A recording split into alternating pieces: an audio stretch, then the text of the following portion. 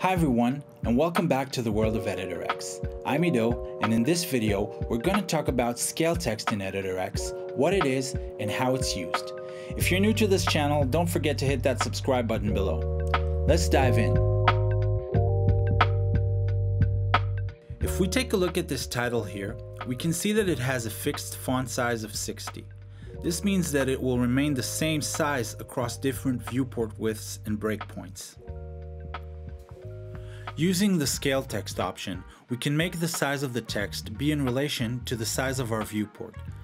While in the desktop breakpoint, I'll select the text element and click the scale text button. Here I can set a lower value and an upper value. Let's set the lower value to 28 and the upper value to 60. Now we can see that the text is scaling as we change the width of our canvas.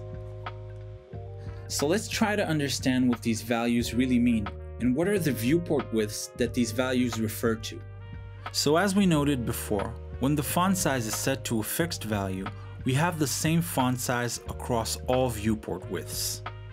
If we apply scale text while on the highest breakpoint, then the font size would be 60 at a viewport width of 1920 pixels and would be 28 at a viewport width of 320 pixels. It will scale evenly across all breakpoints.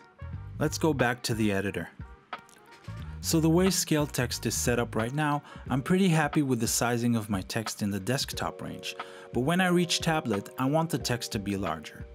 So while on the tablet breakpoint, I can set a different text scale range, overriding the one that I have on desktop. Let's set the upper value to 56. So this might be a bit confusing because I put in a smaller value, but the text actually got bigger. So let's figure out what's going on.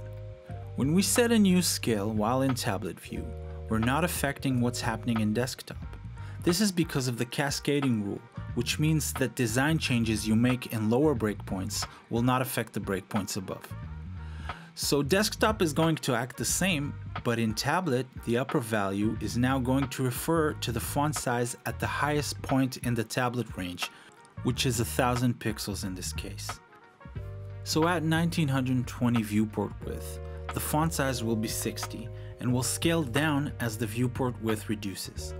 But when we reach the tablet breakpoint, it will be a font size of 56 at the highest point and will scale down until it reaches the lowest point on mobile, where it will be 28. So let's say that in the mobile range, I decide that I want to have a fixed font size. I can change the text in mobile to be fixed at 42. And again, that won't affect what we already have set on tablet and desktop. So let's review. We set a scale text while in desktop, and then we applied another scale text while in tablet, and finally we applied a fixed font size in the mobile range. So now we have a firm grasp on how text scale behaves, but what happens above 1920? For example, in very large displays? Well, the text basically continues to scale up as the viewport widens. If you want to avoid this for some reason, you can just add a custom breakpoint at 1920 and set the font size in that breakpoint to be fixed. Alright guys, thanks for sticking around and I hope you enjoyed this video. And if you did, hit that like button and subscribe to the channel. I'm going to be releasing more content, so stay tuned. Until next time.